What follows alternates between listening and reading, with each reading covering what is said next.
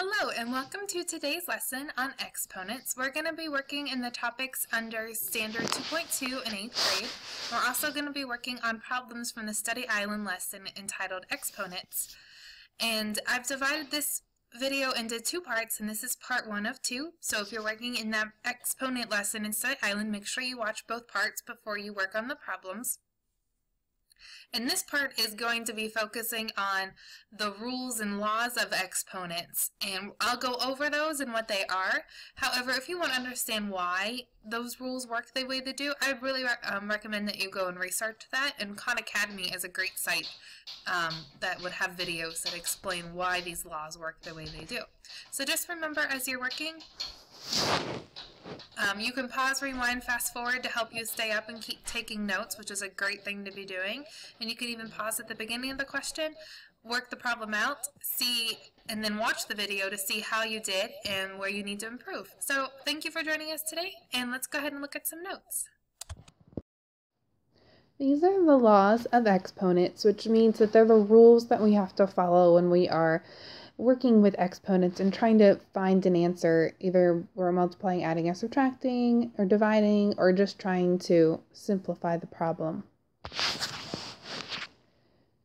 So here we have that two numbers are being multiplied, so with the same base, so the same big part.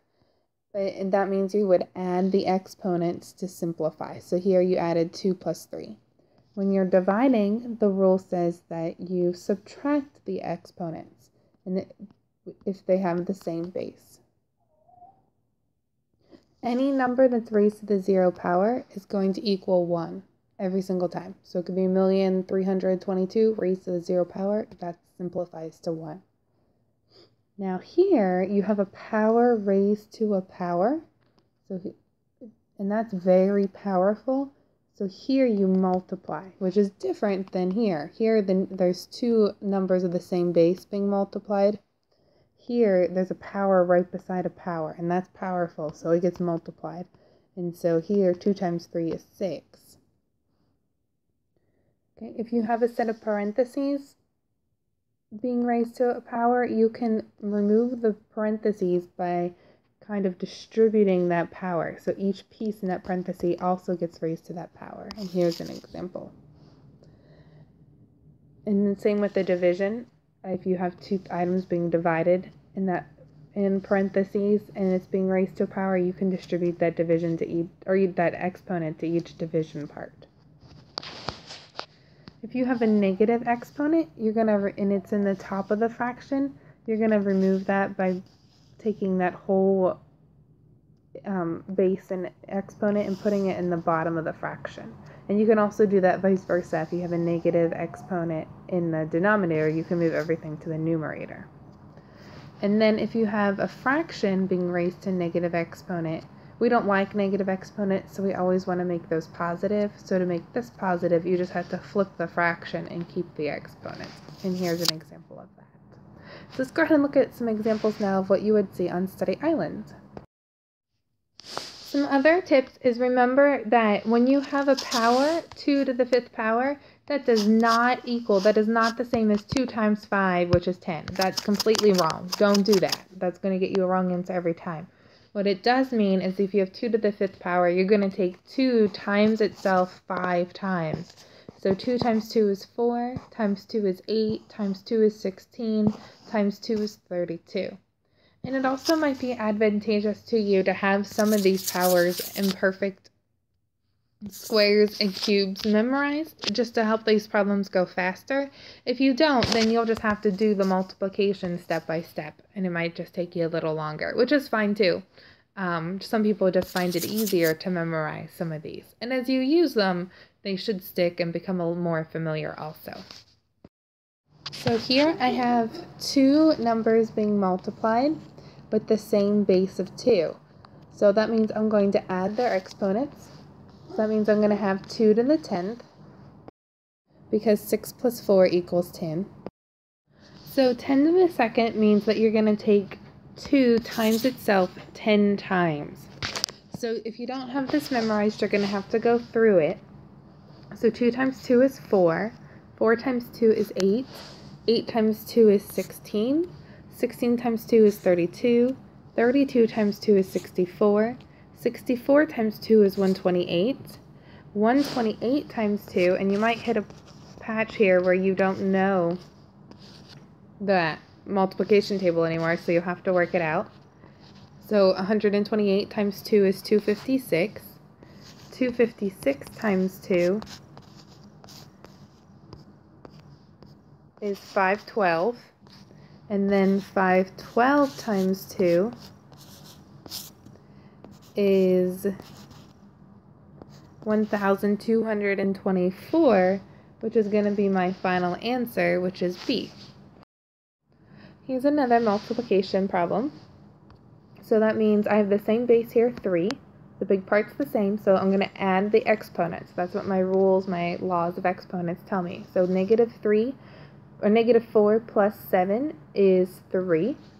So that means I'm going to have 3 to the third, which means I'm going to take 3 times itself 3 times. 3 times 3 is 9. 9 times 3 is 27. So 3 to the cubed is 27, which is going to make C my final answer. Now we are dividing. So we have a division problem where we have 4s as our common base. So that means we're going to subtract the exponents. And I typically like to write dividing with exponent rules as a fraction, just to make it a little easier to look at. So we're going to subtract our exponents. So that means here I'm going to be taking 4 minus a -2. Subtracting a negative is the same as adding. So that's going to be 4 plus 2, which is 6. So that means this is going to equal 4 to the 6th. So that means I'm going to take 4 times itself 6 times. So here 4 times 4 is 16. 16 times 4 is 64. 64 times 4 is 256. 256 times 4 is 1,024. And then finally 1,024 times 4 is 4,096, which is going to be your final answer, which is A. So once again, we have a division problem where we have matching bases. So these 5s here are the same. So that means we're going to subtract the exponents. That's what our rules and laws of exponents tell us to do. So here that means I'm going to have -2 minus 3, and that's going to equal -5. So that means this is going to equal 5 to the -5th power. Well, first, we don't like to have exponents that are negative. So to remove this negative, this is currently in the numerator. So I'm going to have to move it to the denominator, and everything stays the same, except for now it's in the denominator and the exponent is positive. So now I have to figure out what is 5 to the 5th power. So that's going to be 5 times itself 5 times. So 5 times 5 is 25. 25 times 5 is 125. 125 times 5 is 625. And then you might hit the spot where you have to work it out a little sooner, but 625 times 5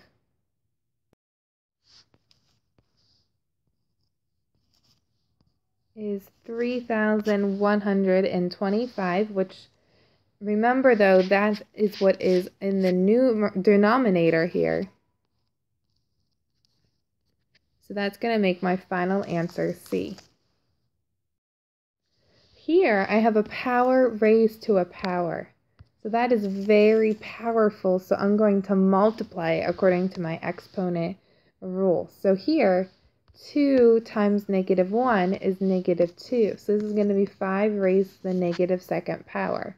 However, we don't like negatives in our exponents. So in order to remove it, I have to move it to the denominator, and then I'll make that 5 squared positive in the denominator. Well, 5 squared is 25. So this is going to be 1 over 25, which is C. This is also a power raised to a power. You're going to have here 6 times 2 is 12, so this is going to be 3 to the 12th power, which means that you're going to take 3 times itself 12 times. But looking at my answers here, they are nice and don't expect me to multiply it out 3 out 12 times. They just leave it in exponent form, so my final answer here is C. So here I have what they tell us that m to the 4th times m to the 5th is 512. So if I have m to the 6th times n cubed, what would that be? Well, first I'm going to simplify this. The m's match and they're being multiplied, so I'm just going to add the exponents.